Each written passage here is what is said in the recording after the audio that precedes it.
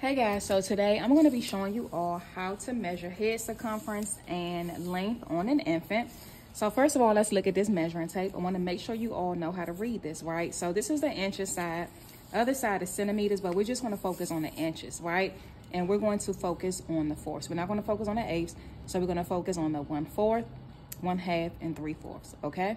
So I just want to make sure you all know how to read this before you try to go and measure, right? So first of all, we got the baby on the table. I've had mom and dad lay the baby on the table. Now this is a good baby right here. Most babies going to be, you know, kind of, unless they're asleep, they may be a little fussy, you know, so you definitely want to make sure you soothe the baby.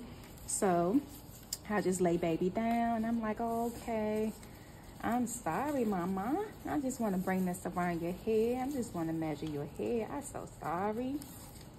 I'm so sorry. I just want to bring this around your head. I'm just going to measure your head real quick. Alrighty. Yeah, that's a good baby. So we're going to bring this measuring tape around. And you want to just kind of pull it as tight as you can, right? Tight as possible. Of course, without hurting the baby and without ripping it, right? So we're going to bring this right around. We're not going over baby's ears. We want to measure the head, not the ears, okay? So we're under the ears. And then we're going to bring the tape around. Now, some people make the mistake of reading here at the 1. And we don't read that. We read right here at that first line on the measuring tape, okay? So, baby's head circumference, pull that a little tighter. Baby's head circumference is 12 inches and 3/4. Right there. See that? 12 inches and 3/4, okay? We will make a note of that in the baby's chart. Okay, mama, I'm gonna get this from over your head. I know you so fussy right now. They got you laying down in this cold. All right, so I'm almost done. So next thing we want to do, we got to measure the baby's length, right? So on an infant, you probably won't have as much hair, right? But if you happen to have this much hair, you just want to kind of move it around, right? Because we don't want to measure the baby's hair. We want to measure at the crown of the head. I'm going to, let's bring it over here so we can see on the camera. It's kind of easy to bring it this way. All right, so we're gonna mark right at the crown of the head, right at the top of the head.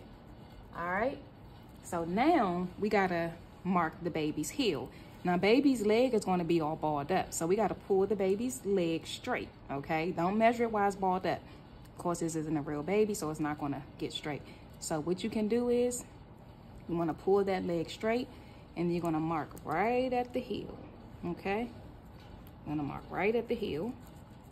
All right, so at this point, I'm gonna have mom or dad pick the baby up. Okay, go ahead, mom, dad, you can pick baby up. Or I'm gonna pick the baby up and hand them to mom and dad, right? And now I can measure the length. This baby is 11 and 1/4. All right, so the head circumference was 12 and 3/4. And was it 12 and 3/4? Yeah. And then the length is 11 and 1/4. So that's how you measure head circumference and length on an infant.